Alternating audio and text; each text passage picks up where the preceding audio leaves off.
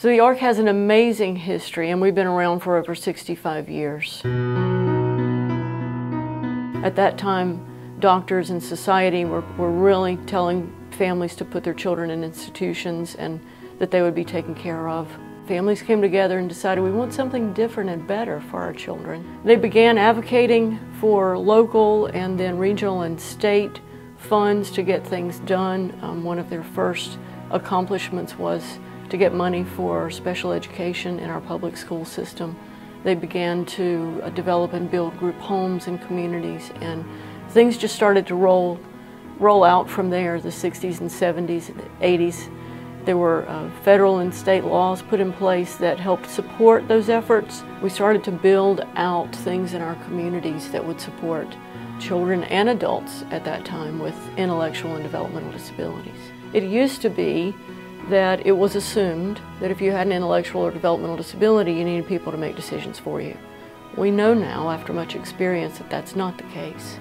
People need to be informed and need to be supported to make decisions, but they need to be engaged in making decisions about their own life. So probably the biggest change in the progression that I've seen is that inclusion of that person-centeredness and the self-direction that we now implement in almost everything that we do across the board. Humans can be scared off by people who have differences. That happens to all of us. It's part of a natural part of being human. But to be able to teach people to engage and embrace folks who have all kinds of differences, whether it's an individual that has a developmental disability or something else, it serves to enrich our communities. It serves to help people be more included, fully included in the community, and help them lead the life that they want to lead in the community. Inclusion is really about choice, and it's about people choosing to be with other people. And when we all get that and start including each other, we will resolve a lot of the issues that we face today with folks with intellectual and developmental disabilities in figuring out how to live the lives they want to live in our communities. When we want to break down differences, we include everybody.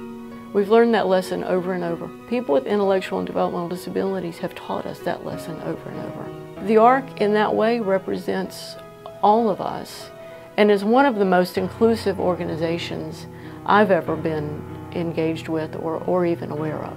We stand on the shoulders of all those families who came before us and helped develop those things.